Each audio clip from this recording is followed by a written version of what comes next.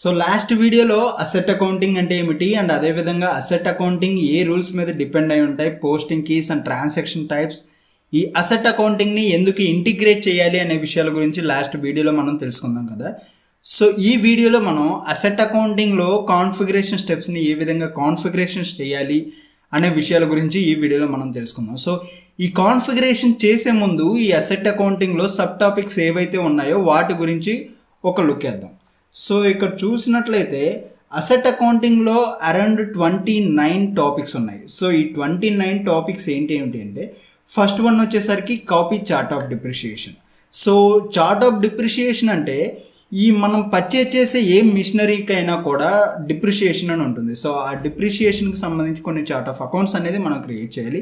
And అదేవిధంగా define 0% tax code and అదేవిధంగా assign tax code for non taxable transaction and assign chart of depreciation to company code. మనం ఏదైతే chart of అకౌంట్ని అంటే copy chart of depreciation అకౌంట్ని create చేస్తామో ఆ కాపీ చార్ట్ ఆఫ్ డిప్రిషియేషన్ అకౌంట్ని మన కంపెనీ కోడ్కి అసైన్ చేయాలి. సో ఈ 4 టాపిక్ల గురించి ఈ వీడియో మనం తెలుసుకుందాం. రిమైనింగ్ టాపిక్స్ గురించి నెక్స్ట్ వీడియోస్లో తెలుసుకుందాం. సో వీడియోలోకి వెళ్ళే ముందు నాది ఒక చిన్న రిక్వెస్ట్ ఫ్రెండ్స్, మీరు కనుక ఇంకా మన యూట్యూబ్ ఛానల్ని సబ్స్క్రైబ్ చేసి ఉండకపోతే సబ్స్క్రైబ్ చేయండి. అండ్ మా నోటిఫికేషన్స్ మీరు పొందాలి అంటే పక్కనే ఉన్న బెల్ ఐకాన్ని క్లిక్ చేయండి. సో ఇక లేట్ చేయకుండా మనం వీడియోలోకి వెళ్ళిపోదాం. So let's begin our episode. So copy chart of డిప్రిషియేషన్కి T code వచ్చేసరికి EC08. సో ఇదంతా అయిపోయినాక ఇక్కడ జస్ట్ ఒక కాపీ సింబల్ ఉంది కదా, దీని మీద జస్ట్ క్లిక్ చేయండి. So from chart of depreciation అనేది ఉంది కదా, ఈ ఫ్రమ్ చార్ట్ ఆఫ్ డిప్రిషియేషన్ దగ్గర ఇక్కడ డ్రాప్ బాక్స్లో సెలెక్ట్ చేసుకొని ఫస్ట్ చార్ట్ ఆఫ్ డిప్రిషియేషన్ని సెలెక్ట్ చేసుకోండి.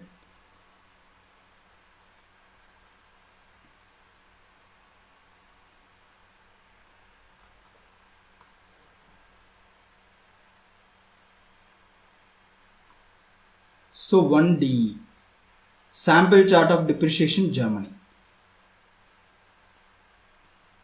సో అండ్ అదేవిధంగా 2 చార్ట్ ఆఫ్ డిప్రిషియేషన్, మనం ఏ చార్ట్ ఆఫ్ డిప్రిషియేషన్ అంటే ఆ చార్ట్ ఆఫ్ డిప్రిషియేషన్కి మనం ఏ నేమ్ అటాచ్ చేయాలో ఆ నేమ్ని ఎంటర్ చేయండి. To TCSF. So enter. So continue. ఇక్కడ మనం ఈ చార్ట్ ఆఫ్ అకౌంట్స్ని క్రియేట్ చేయట్లేదు, జస్ట్ కాపీ చేస్తున్నాం అంతే. సో న్యూ ట్రాన్సాక్షన్ కోడ్ని మనం జనరేట్ చేయాలి, customization రిక్వెస్ట్ని. So request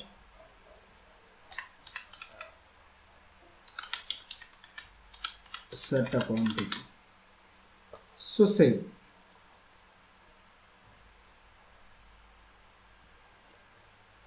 so tick mark. So ఇక్కడ మనం ఈ చార్ట్ ఆఫ్ డిప్రిషియేషన్ అనేది మనం క్రియేట్ చేసేసాము. సో సెకండ్ వన్ వచ్చేసరికి so chart of depreciation 1DE copy to TCSF. So tick mark.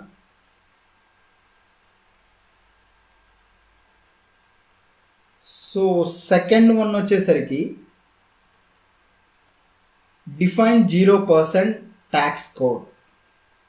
So ఈ define 0% tax code and assign tax code for non taxable transaction, ఈ 2 topics కూడా మనం tax on సేల్స్లో మనం ఆల్రెడీ చేసేసాము.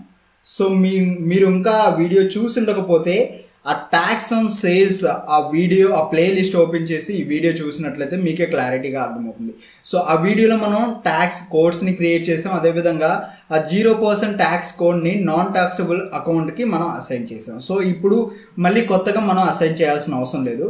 So ఆ వీడియోని రిఫర్ చేస్తే మీకు క్లారిటీగా అర్థమవుతుంది. సో ఫోర్త్ వన్ వచ్చేసరికి assign chart of depreciation to company code. మనం ఏదైతే చార్ట్ ఆఫ్ డిప్రిషియేషన్ని మనం క్రియేట్ చేసామో ఆ డిప్రిషియేషన్ అకౌంట్ని మనం కంపెనీ కోడ్కి అసైన్ చేయాలి. సో ఆ కంపెనీ కోడ్కి అసైన్ చేయాలంటే టీ కోడ్ వచ్చేసరికి OAOB. So OAOB. సో ఇక్కడ పొజిషన్ ఆప్షన్ కొట్టి మన చార్ట్ ఆఫ్ డిప్రిషియేషన్ అకౌంట్ని ఫైండ్ అవుట్ చేయాలి. సో ఫస్ట్ మన కంపెనీ కోడ్ వచ్చేసరికి TCSF కాబట్టి TCSF అండ్ అదేవిధంగా ఇక్కడ చార్ట్ ఆఫ్ డిప్రిషియేషన్కి మనం ఏ కోడ్ అయితే ఇచ్చామో ఆ కోడ్ని ఇక్కడ మనం అసైన్ చేయాలి. సో టీసీఎస్ఎఫ్ చార్ట్ ఆఫ్ డిప్రిషియేషన్ కూడా మనం టీసీఎస్ఎఫ్ కోడ్ అనేది ఇచ్చేసాము. సో టీసీఎస్ఎఫ్. సో ఇది కరెక్షనా కాదా అంటే రాంగా రైటా అని క్రాస్ చెకింగ్ కోసం జస్ట్ ఎంటర్ని ప్రెస్ చేయండి. సో ఎంటర్ని ప్రెస్ చేస్తే ఇక్కడ sample chart of depreciation for Germany అని ఉంది కదా. సో ఇది కరెక్ట్ అని అర్థం. So save. ఓకే. సో ఇక్కడ చూస్తే మన కంపెనీ కోడ్కి ఈ చార్ట్ ఆఫ్ డిప్రిషియేషన్ అనేది అసైన్ అయిపోయింది. సో నెక్స్ట్ వీడియోలో specify account determination and create screen layout rules and అదేవిధంగా create number range intervals for asset classes, define asset classes గురించి నెక్స్ట్ వీడియోలో తెలుసుకుందాం. సో ఈ వీడియో కింద ఫ్రెండ్స్, సో ఈ వీడియో కనుక మీకు నచ్చినట్లయితే లైక్ చేయండి, కామెంట్ చేయండి, షేర్ చేయండి and don't forget to subscribe tech university of Telugu channel. Thank you friends.